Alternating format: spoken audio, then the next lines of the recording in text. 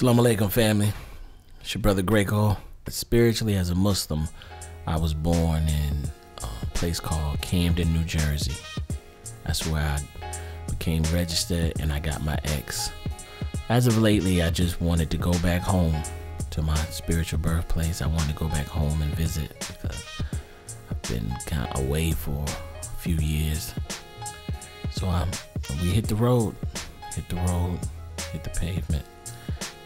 I tell you, it didn't take long for everything to come back to me once I pulled into the city. The way that city embraced me, the love that I received from that city, and the wisdom and the understanding is just priceless. So as I'm riding, because it is a rough town, Camden, New Jersey is a rough town. It has a reputation for just being one of those towns, poor towns. But it has a big heart. I pull up to the barbershop. The mosque used to be around the corner from a barbershop, Brother Ryan and them. And we would go in there and we would just build on the teachings. And I tell you, it's been 7 years since I stepped foot in that barbershop, but I tell you what, we had mosque meeting. I wasn't in the barbershop for 3 minutes and the mosque meeting started. Let me say this. For real, man. Let me say this. I've been married 17 years, man, and man, it's up and down. It ain't all their fault. Because let me tell you something. It started with Willie Lynch. Willie Lynch understood to break the man, you had to break the woman first. Because once you break the woman, you already got the man because she's raising children. But let me finish.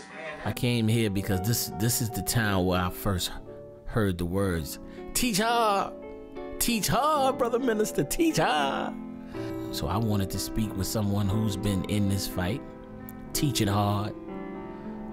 He taught hard under the Honorable Elijah Muhammad, and he is currently teaching hard under the Honorable Minister Louis Farrakhan. So who better to sit with? So brothers and sisters, without any further delay, let's give a warm round of applause for brother student minister Omar Karim of Camden, New Jersey, Muhammad's Mosque, number 20.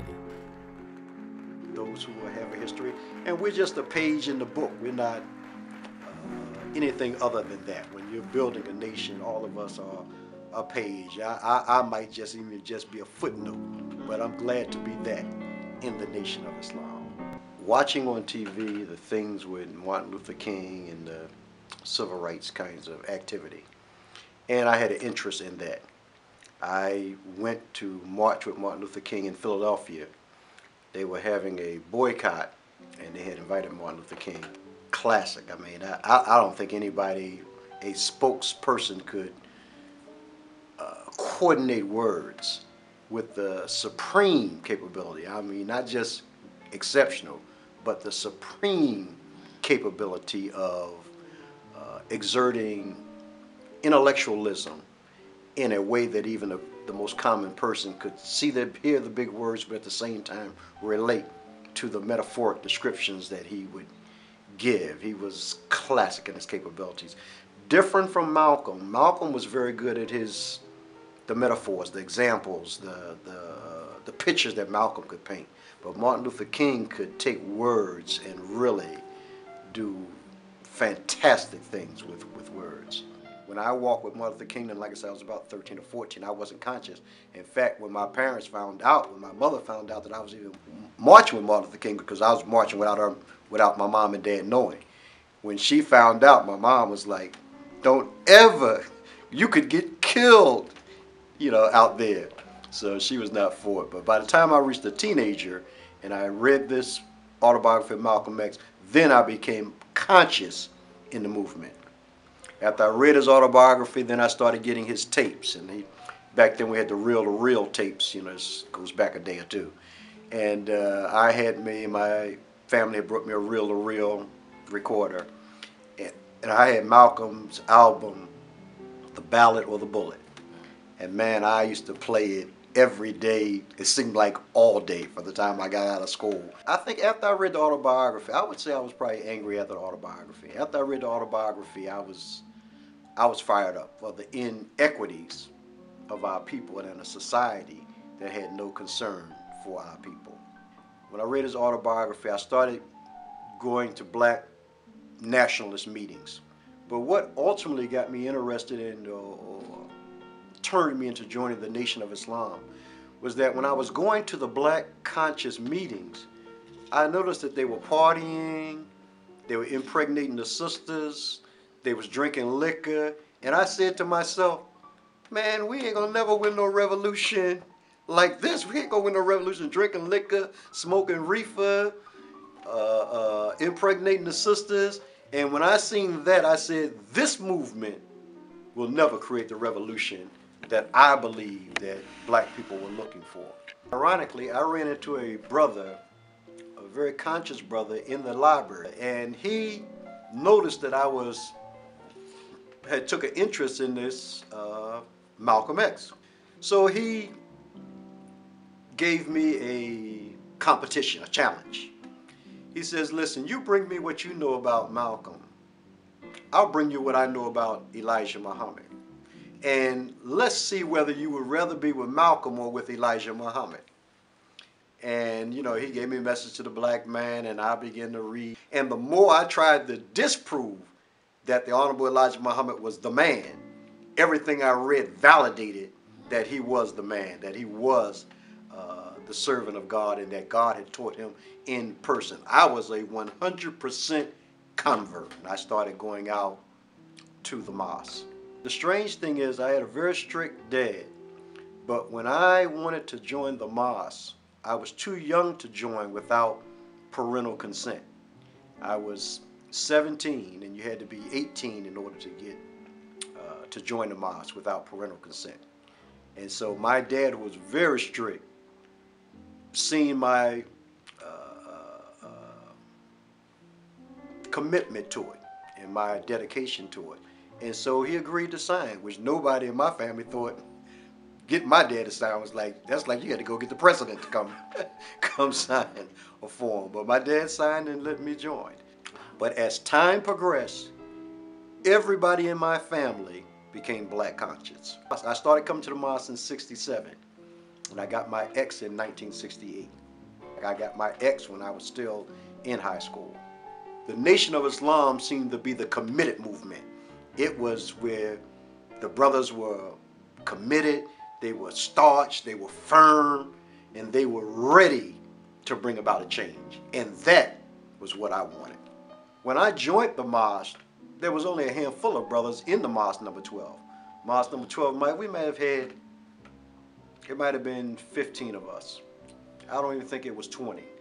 Because you got to remember that mosque number 12 didn't get its number until 1960 under Imam Warfdi Muhammad. He came in 58. It was his first ministry, was Philadelphia. He came in 58 and he ended up going to prison in 60.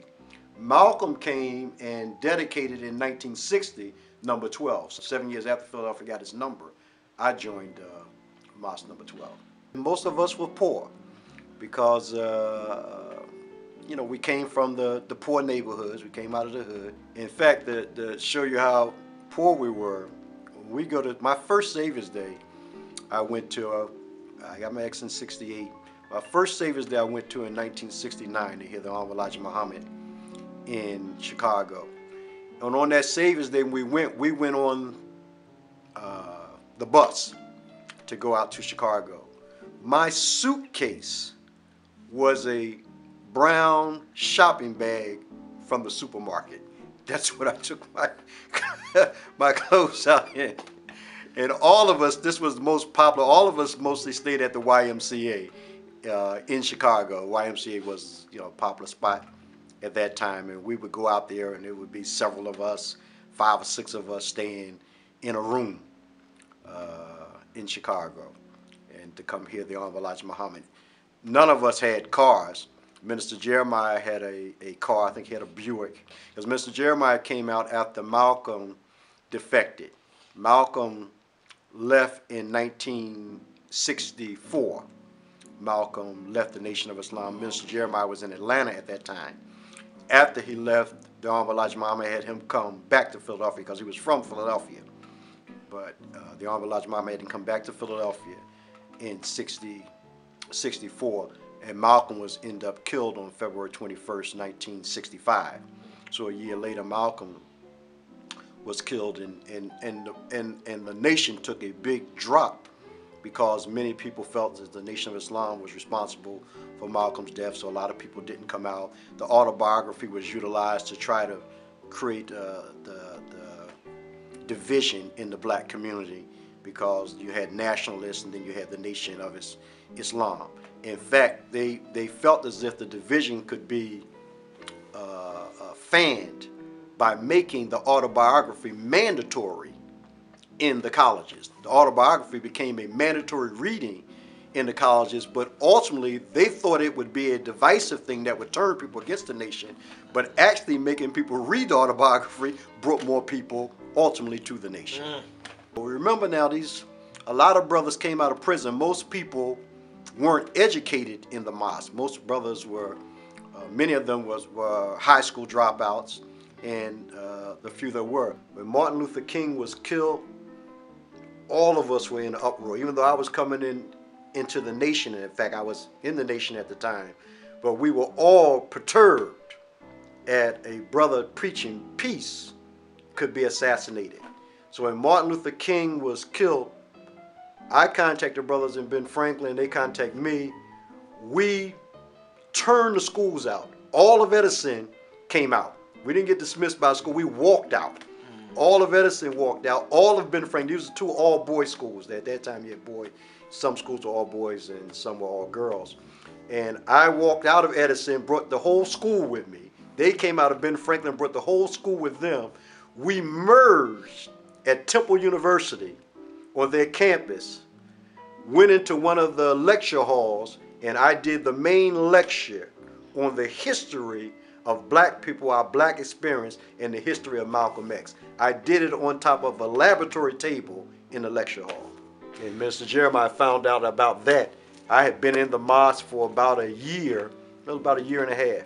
And Minister Jeremiah said, brother, you should have told me that the whole time.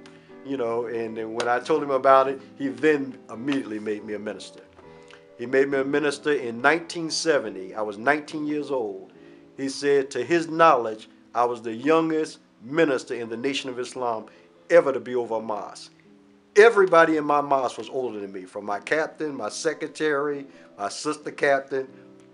After 69, I became so engulfed in my work in the Nation of Islam that I didn't even have the interest in college. I just wanted to see the white world come down, and I wanted to be a part of it, bringing it down. So in 69, I came out of college, completed my first year. After I completed my first year, no sooner than I came out in 69, I was drafted. Drafted meant at that time, excuse me, they called you in, said that you were being drafted into the military service. We were taught to go down for the physical. You know, you go through the whole process and you do everything except join. So I went down and took the physical and all of that, and they ran all kind of tests to show you how phony it is. They planned the hearing test. I told them I couldn't hear anything. They gave me the sight test. I told them I couldn't read the words. Regardless of all of that, they still passed me. And so I was then part of the drafting process. So after that, they have, after you do the physical and all that, if they send you past, and then they send you back a letter to tell you come for the swearing in. So I came down for the swearing in. You may have seen it in the movie of Muhammad Ali, and they show you how the swearing in goes. I went down for the swearing in. At the swearing in, they said, those of you, you've just been recruited. They asked to tell you what service, Navy, you know, Army, and they call your name out. And then once they say you've been recruited, they tell you to take one step forward. Once you take one step forward at the recruiting office, you are then a member of that military. If you don't take a step forward, then you are considered to be refusing to be drafted. So I didn't take a step forward. So the FBI had me come to the back of the room and let me know that they would be notifying me that there would be a case against me for refusing the draft. I could care less because I believe that the white man's time was going to be shorter than my time. So that was my attitude, and that's the way I felt about it. Minister Jeremiah had recommended a lawyer for me. So we had acquired this lawyer, and the lawyer appealed the case based on the Muhammad Ali case. Muhammad Ali case had started, I think, in '67 and '68. He protested on the fact that he was a minister for the Nation of Islam. I was already an active member, minister in the Nation of Islam. So predicated on his case, my lawyer did my case based on the same appeal. So for 3 years we fought the case. In 1973, I was selling Final Call, or Muhammad Speaks at that time, I'm sorry. Muhammad Speaks downtown. 5 FBI agents came, me and a brother by the name of James 66X were out selling papers together, which we did almost daily. And the FBI, 5 FBI agents came and arrested me downtown while I was selling papers.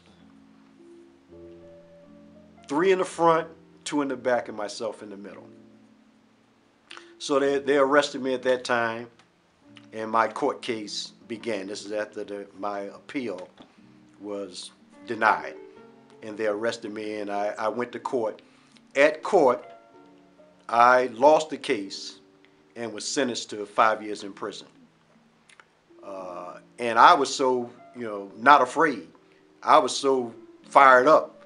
I read Message to the Black Man from cover to cover the first night I was in prison, from beginning to end, because I love to read, and even before I was going, I would read up to 3 o'clock in the morning and so forth. Well, they allowed you to bring books in. Message to the Black Man could bring in How to Eat to Live. What you could not bring in at that time was the Holy Quran. So they would not let me bring a Holy Quran into the prison. A week I was in isolation in the prison, in the detention center. After that week, then they let me go into population. Population is when you're with all the other prisoners. But for the first week, I was in an isolated cell.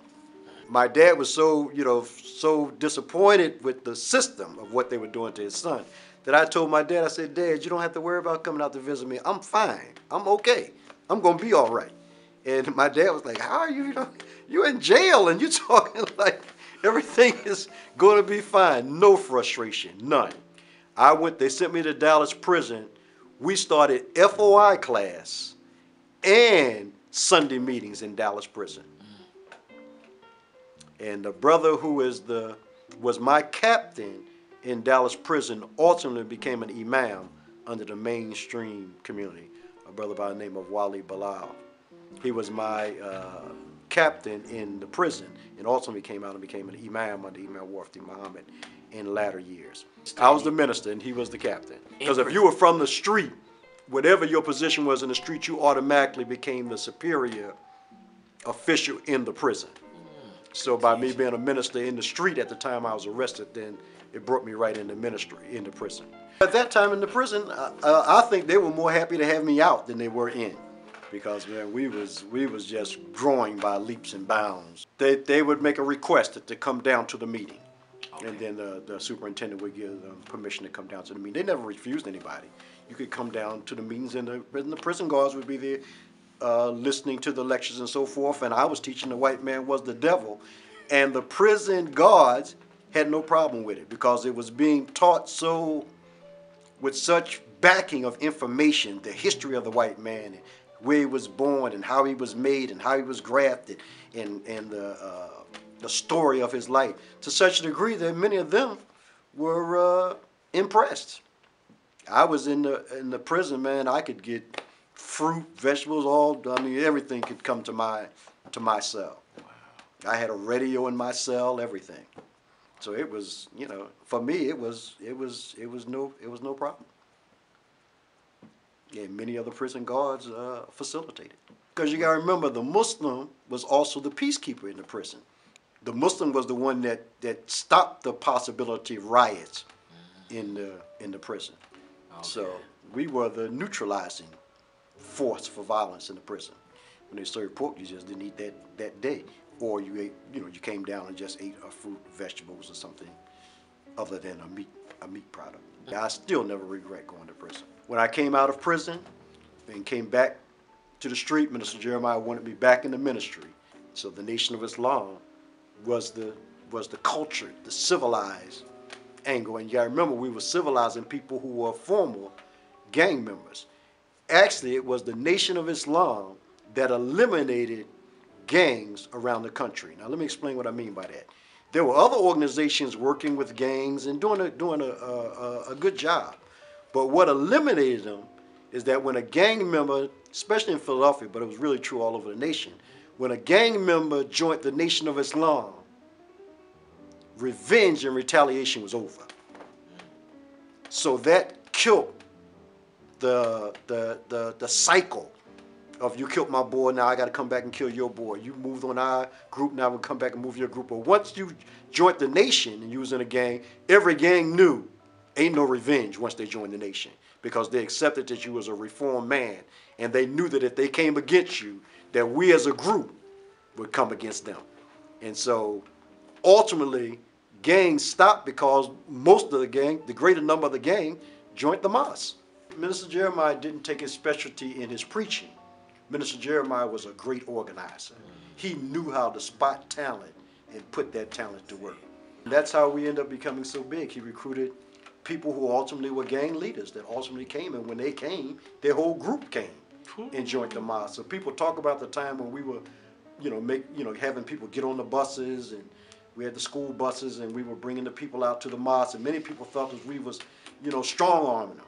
But the reality is, the gang leaders had joined the Mosque, and when the people in the schoolyard seen them coming off the bus in the nation, suited and tied, as we may say, suited and booted, the people knew them. So the people would say, brother John, you in the Mosque? Yeah, brother, well, listen, we want y'all to come out to the meeting. And then they would get on the bus. Say Philly came out of a town that was influenced with the Caucasian bully environment. So Philly had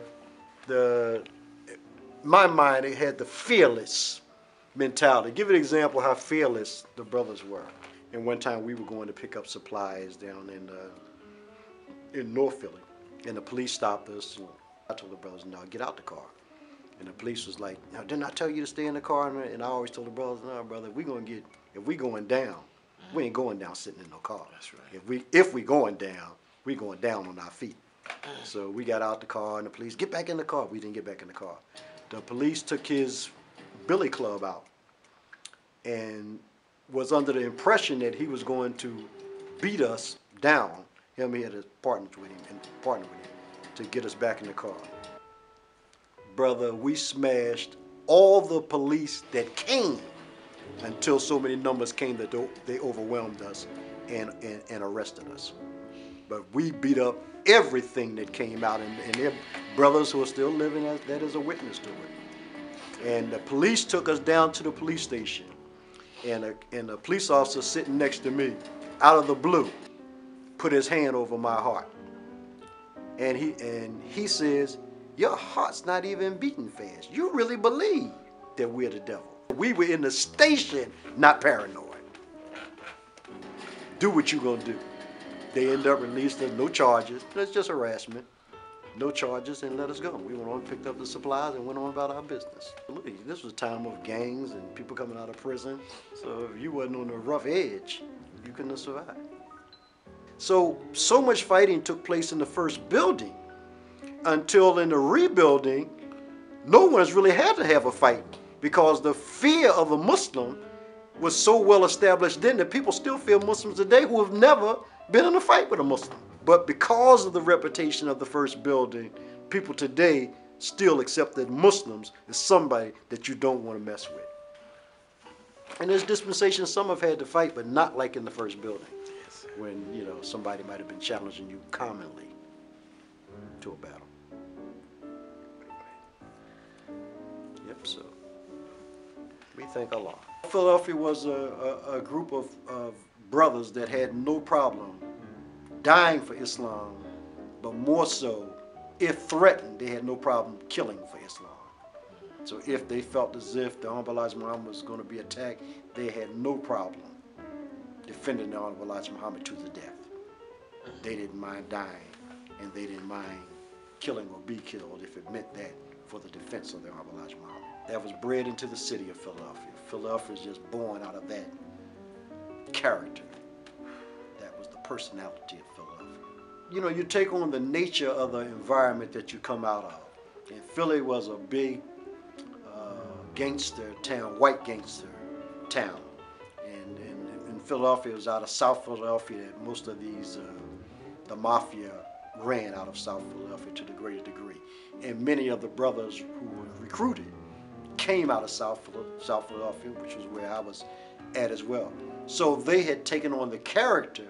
They weren't gangsters, but they took on the character of the era that they came out of. They admired the mafia because this is who they had seen. They had the money, they had the cars, they had the power, the white mafia that is, and they had the influence. So the brothers who joined came out of that mindset. They didn't create it, they just were a victim of it. The Honorable Elijah Muhammad basically only came out once a year, and that was for Savior's Day. Savior's Day is when you seen the Honorable Elijah Muhammad. From 69 to 74 was the last time the Honorable Elijah Muhammad did the Savior's Day. In 75, Imam Wharf did it. So the Honorable Elijah Muhammad we would see once a year. But all of what the Honorable Elijah Muhammad taught was taught to all of us by the Honorable Minister Louis Farrakhan.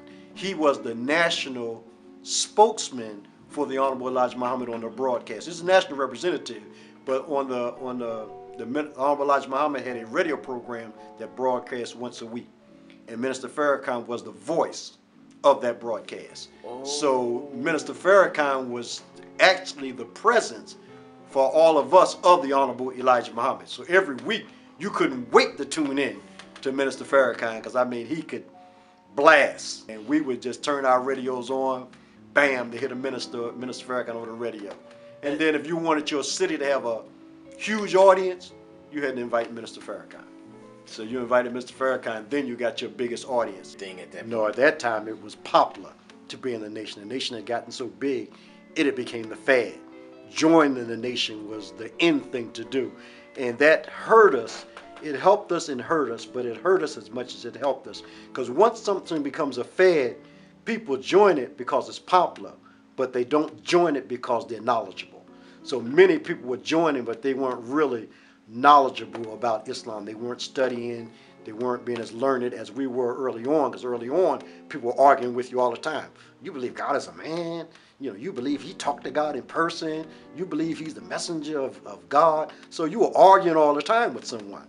But in the latter time, no one was arguing because we were so, you know, our numbers were so huge. And that from 70 on, we began to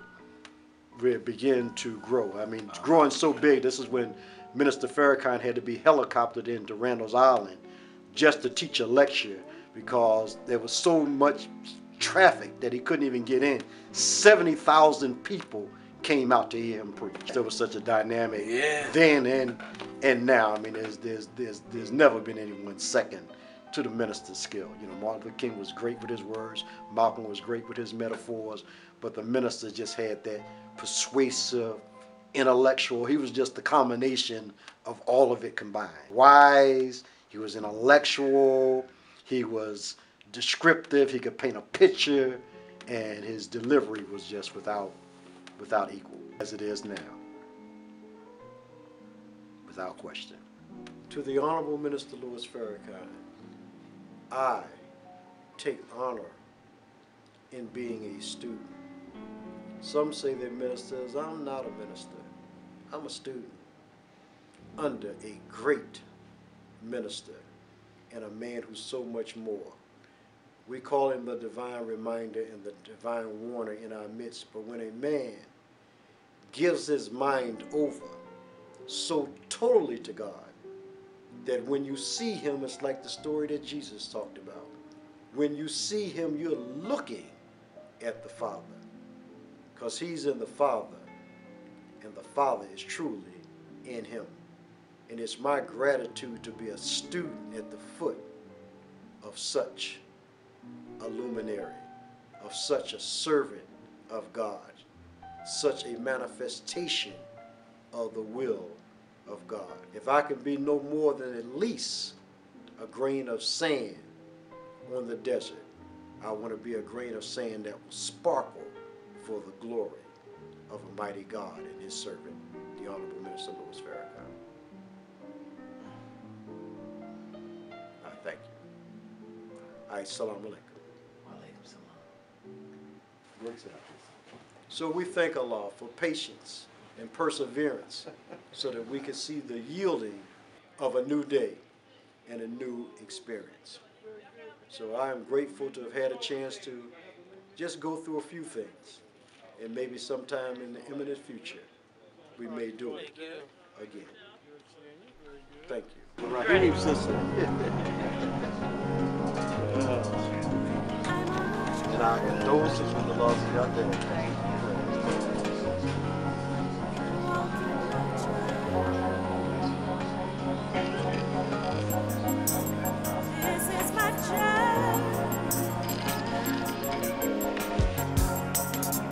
Just going into the street, period, and you actually just talking in the street and how to set up some therapy. But I'm unwavering in keeping my peace.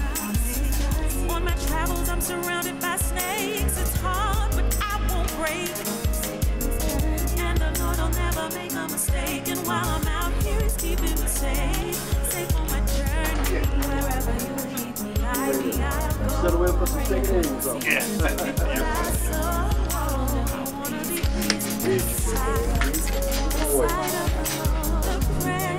presence of God in my life is my prayer.